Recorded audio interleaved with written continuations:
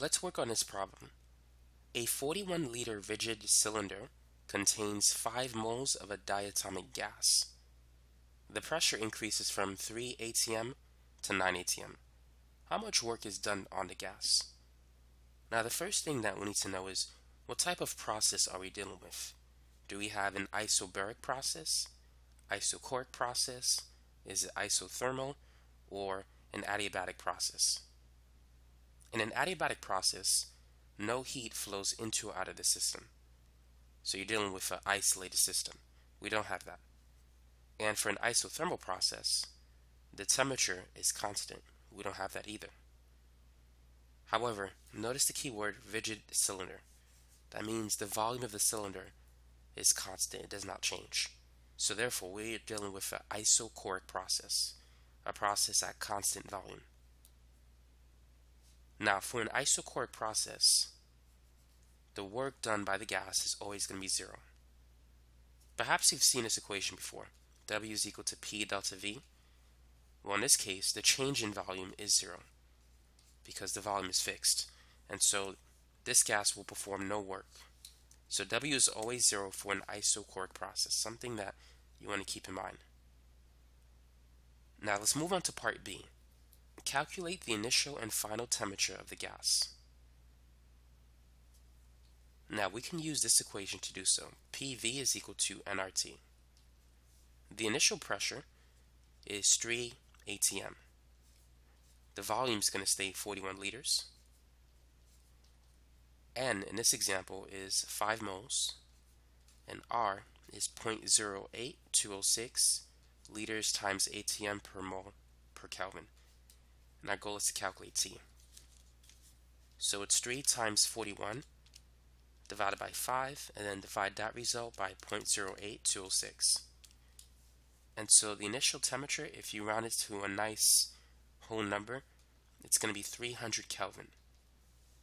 That's at a pressure of 3 atm. Now what happens when the pressure triples to 9 atm? If you increase the temperature, the pressure will increase. If the volume is held constant, which it is in this example. So the pressure increases from 3 atm to 9 atm. So it increases by a factor of 3. So therefore, we should expect that the Kelvin temperature must also increase by a factor of 3. So it's going to change from 300 Kelvin to 900 Kelvin. So T final is going to be 900 Kelvin. Now to confirm this answer, we could use this equation. P1 divided by T1 is equal to P2 divided by T2. So the first pressure is 3 atm, and it corresponds to a temperature of 300 Kelvin.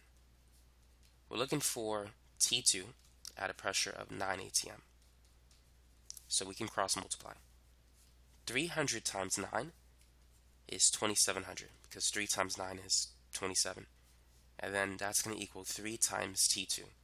So if we divide both sides by 3, 27 divided by 3 is 9, so 2700 over 3 is 900.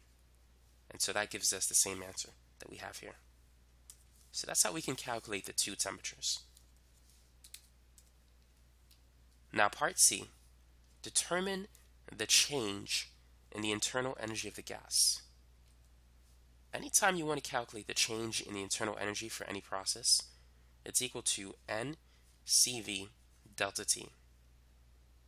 Now, for a diatomic gas, you need to know that CV, the molar heat capacity at constant volume, is 5/2 times R for a diatomic gas. It's 3/2 times R for a monatomic gas, and approximately 7/2 R if the gas molecules have like 3 atoms or so. But at that point, deviations occur. So this expression will be a good approximation for CV. So CV is going to be 5/2 times 8.3145.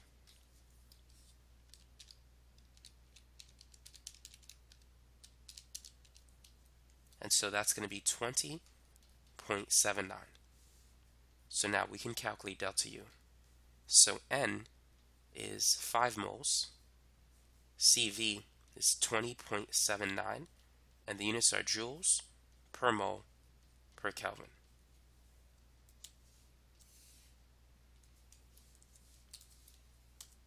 Now the change in temperature, the final minus the initial, that's 900 minus 300, which is 600 Kelvin. So the unit moles will cancel, and the units Kelvin will cancel.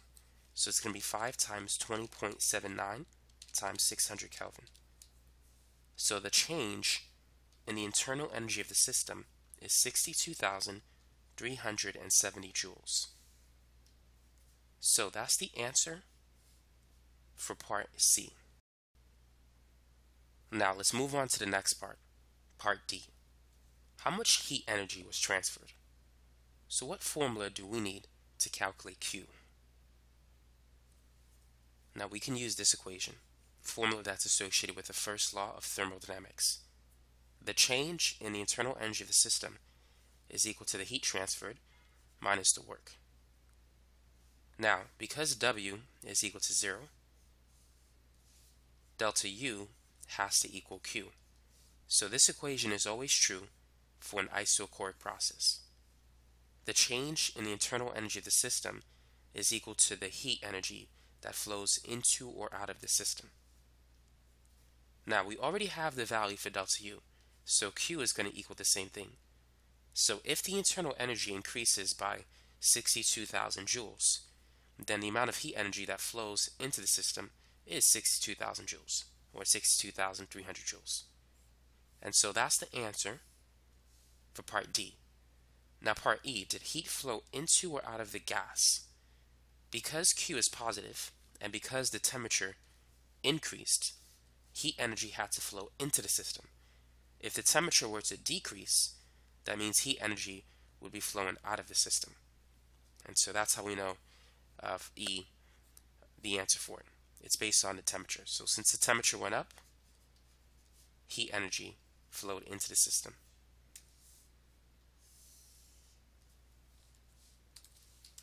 So imagine if you have a container with a fixed volume and there's some gas particles in this container. Now once you add heat, the temperature will increase. And if the volume is constant, that's going to cause the pressure to increase. And that's why it goes up from 3 to 9 atm, because we're heating up the gas molecules and they cannot expand. So the temperature and the pressure will go up. Now let's draw a PV diagram for an isochoric process. So on the y-axis we have the pressure values, on the x-axis volume. So let's call this point A and point B. So for an isochoric process, the volume is constant. So that means we're not moving to the right and we're not moving to the left. We can only move up or down. Now the pressure is increasing, so we have to be going up in this direction.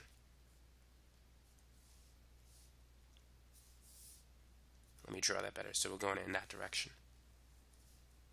So at A, the pressure is 3 atm, and at B, the pressure is 9 atm. Now, as you go up in the PV diagram, the temperature is increasing. So at A, the temperature is at a low value. It's at 300 Kelvin. But at B, the temperature is at a higher value. It's at 900 Kelvin. And so keep this in mind. For an isochoric process, the work performed by the gas is always going to equal 0.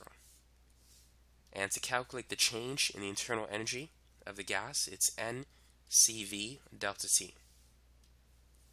And if you need to calculate the heat energy absorbed or released, it's simply equal to Q.